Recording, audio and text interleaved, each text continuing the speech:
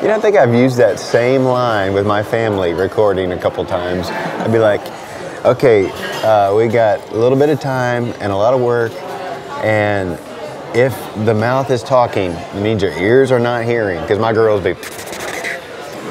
Autumn and Amber are so fast in the studio, they don't, if you're doing something new, they don't want to focus on the new.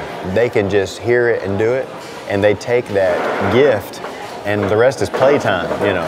And so sometimes to get them corralled when we're working on something that I think is kind of difficult, that focus is something that's hilarious. Sometimes the gift needs to practice too. Yeah, the gift needs to work a little bit, right? The gift needs to work.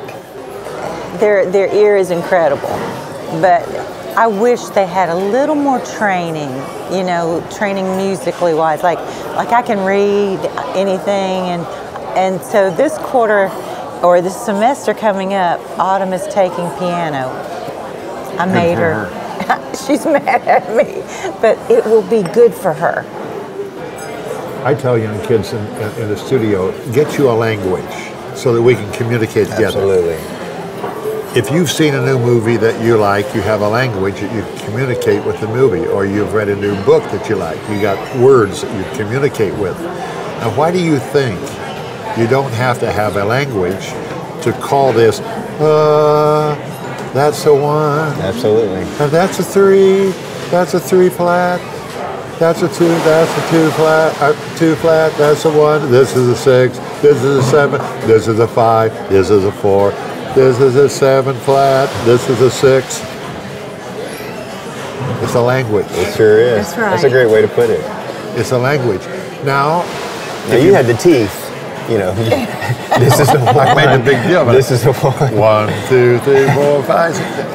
I will tell you, all the training that I had, and Daddy made me learn shape notes. Now I read round notes, but he made me learn shape notes too. And all that training, it really, really helped me. Like I can hear, I know when chords are wrong. I know when people are singing the wrong parts. Yeah. I mean, I hear it immediately, you know. I don't like those consecutive. She hates parallel harmony. I hate parallel, because that's what I was taught. I'll experiment with it a little bit, but she doesn't like it. And when I hear it, I cringe a little bit. Yeah. But you know, I'm for new too. If the Appalachian side of me brings it out. You have to try the new But if things. new is wrong. Yeah. That's right. Right. It's still wrong. You got a point with that. Yeah. It's still wrong. If you're singing a 2 against a 2 flat, yeah, you can't. No, that you can't is do wrong, that. unless it's an octave away. Right. We heard somebody practicing on Facebook the other day, and I went, "That's wrong." There's what a friend we have in Jesus, and they all were moving with the melody, you know. That's wrong. You can't do that.